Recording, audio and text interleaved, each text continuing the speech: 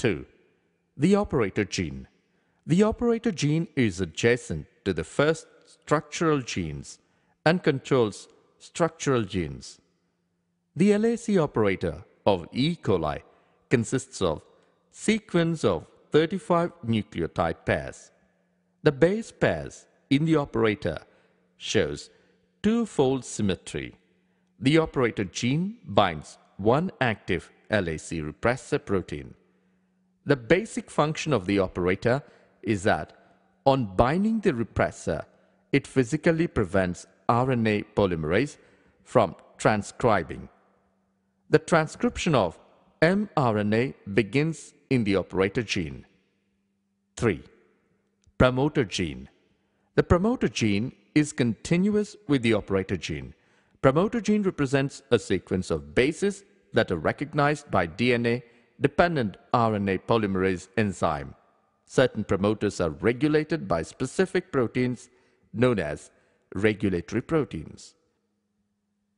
In the presence of regulatory protein, initiation of transcription is blocked.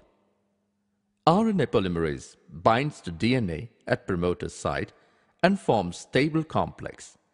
The promoter region has three essential elements. They are 1. Recognition sequence, 2. Binding sequence, 3. mRNA initiation site. The recognition sequence is outside polymerase binding site.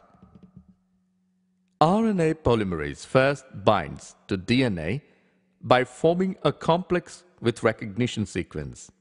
It then binds in the binding sequence. The start of mRNA transcription takes place on one of two bases near binding sequence. 4. Regulator gene. The regulator gene directs the synthesis of a protein which may be an active repressor or an inactive repressor. Inducible system. The active repressor has an affinity for operator gene. In the absence of inducer, the lagged repressor protein binds to the operator gene and blocks the path of RNA polymerase. Thus, structural genes are unable to transcribe mRNA and protein synthesis does not take place. In the presence of an inducer, example lactose, the repressor proteins binds to the inducer to form inducer-repressor complex. The repressor undergoes conformational change which makes it inactive. It cannot now bind to the operator gene and hence structural genes can synthesize proteins.